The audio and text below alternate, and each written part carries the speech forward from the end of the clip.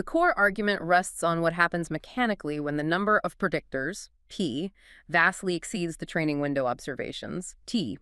In that specific setup, the RFF-based forecast, because of how this ridgeless regression works, essentially just, well, it reduces to a simple weighted average of the T training sample returns. A weighted average of past returns. Yes, and the crucial part here is that the weights aren't learned from some deep market insight.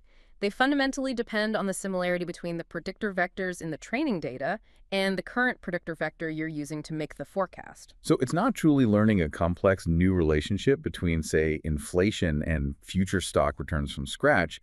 It's more like if the economic conditions today look very similar to last month's conditions.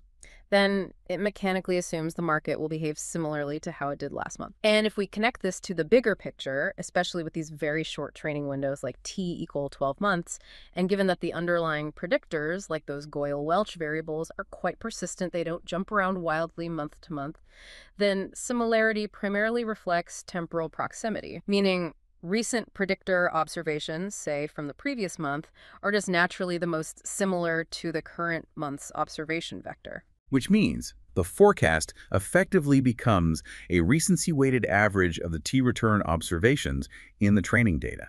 So for you, the listener, this translates into something you might recognize. It's essentially a momentum strategy. Pretty much. It's putting higher weights on the most recent past returns, implicitly betting that what happened recently will continue.